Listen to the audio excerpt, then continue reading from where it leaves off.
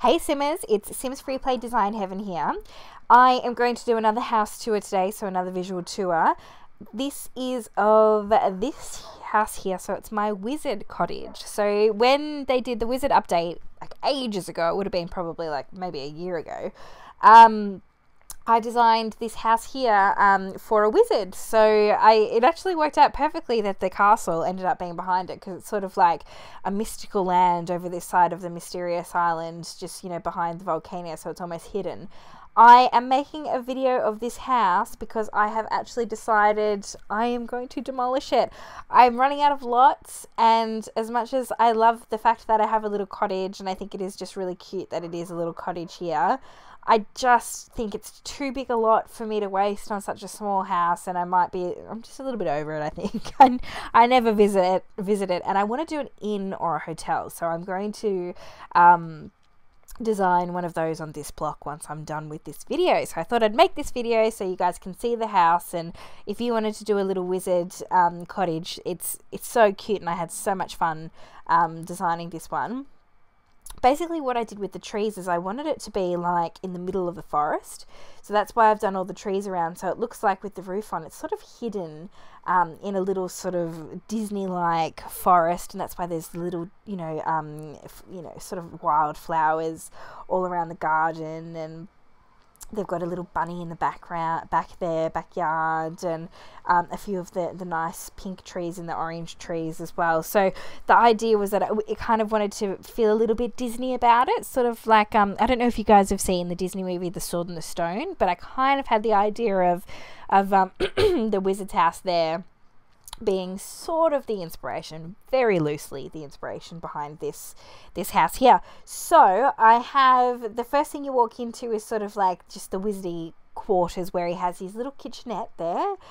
He's got his dining room table, and then he's got his relaxing area as well. So it's sort of like a lounge room, dining, and kitchen all in one area. So it's sort of like combination living.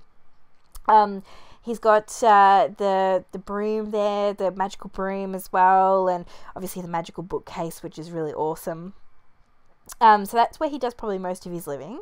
Then if you go through the back here, this is actually, looking at it, this is one of my earlier designs, my very, very earlier designs. So there's two bathrooms, obviously because I had no idea what to do with the second room, so I decided just to do two bathrooms.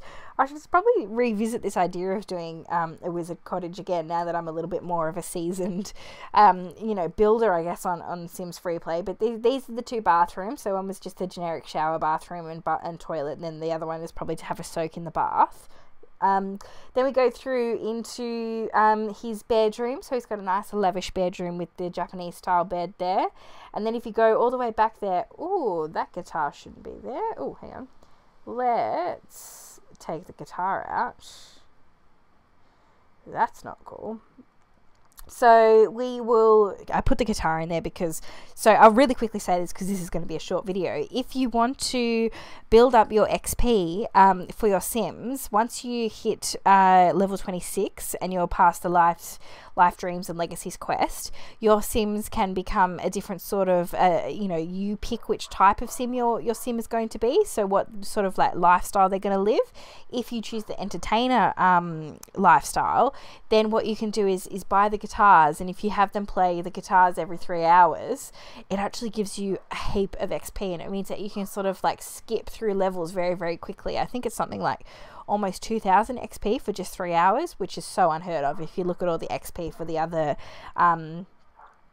activities, it's so crazy. So I had guitars in every single one of my houses, so that every single Sim was working towards getting me up to level 55, which is what I'm on now. So it really did work. It really worked for me. And then you can see at the end of the hallway, it looks like there's just a bookshelf there, but it's actually his secret magical room. So he's got the broomstick closet where he can go on flights. He's got the owl, and he's got the magic stand, so which leads out to the backyard, which is kind of just the cutesy backyard again. So that's the wizard cottage. Did really love this house. Like, it is absolutely gorgeous, and I'm sad that I'm going to be demolishing it. So I'll take a lot of photos. I'll put a few on Instagram just in case I want to recreate it again. But I hope you guys enjoyed this video. Give it a thumbs up if you enjoyed it. Let me know in the comments what you think I should have done differently with this house, because it was one of my earlier ones, so I'm sure you guys have awesome ideas of how I could change it. And subscribe to my page, thumbs up, comment if you like. Oh, I've already said that. And yeah, find me on Instagram. My Instagram is @SimsFreeplay_design heaven. Thanks so much for watching, guys. Have a great day.